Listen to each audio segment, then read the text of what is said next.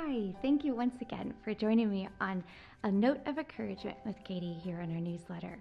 First, I want to tell you about a scripture that I believe is so applicable for each and every one of us during this time, and it comes from the book of Romans in chapter 8. And so it goes like this: Who will separate us from the love of Christ? Will hardship or distress or persecution or famine?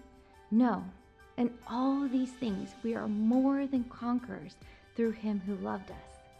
For I am convinced that neither death, nor life, nor angels, nor rulers, nor things present, nor things to come, no powers, nor height, nor depth, and listen to this, nor anything else in all creation will be able to separate us from the love of God in Christ Jesus our Lord.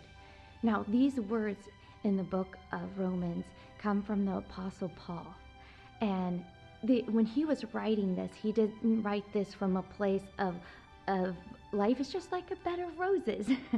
But he wrote this from a place of suffering, from a place of persecution. And he wasn't in this text, he wasn't pretending that everything was hunky-dory. Yet, even in times of suffering and discouragement, Paul held tight to the truth of God's love in Christ. And God, and here's the clicker, not only did Paul hold tight to God's truth, but God held tightly to Paul.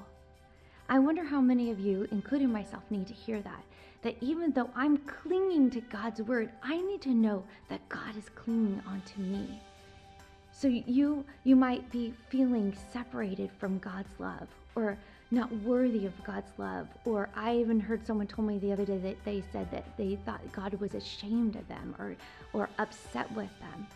And I'm not minimizing that, because I know that sometimes that is real. That is what you're really feeling. But the fact is this, that nothing, this is what Scripture tells us, that nothing in all creation can separate us from God's love. And here's the thing, is that it's not based, what this thinking about is not based on our experience. Rather, it is based on the truth. And the truth is this, that Jesus Christ died for you and me. He died for each one of us. And not only did he die, but he rose again.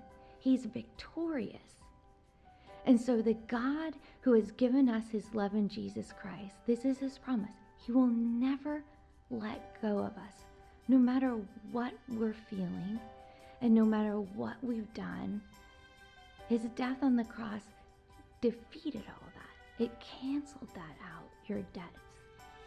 And you are now seated at the right throne of God as an heir. That's where Jesus is, and you are an heir to that throne as followers of Jesus Christ.